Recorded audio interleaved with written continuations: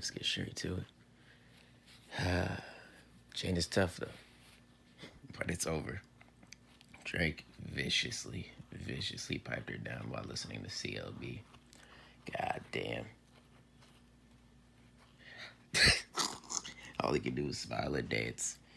But hey, it could be worse, you know. She could be getting piped down by a broke, ugly dude, you know what I'm saying, who isn't talented. But she isn't. It's by one of the greatest artists of all time. You know what I'm saying?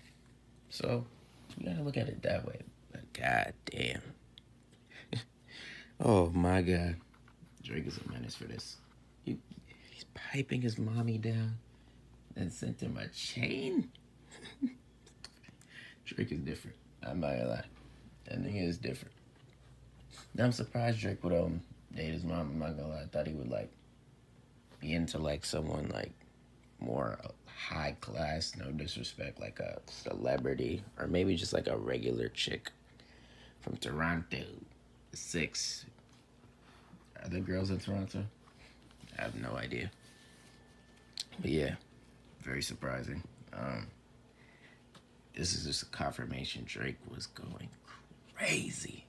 Shout out to Amari Bailey, you know, UCLA. I think he has one more year of school, right?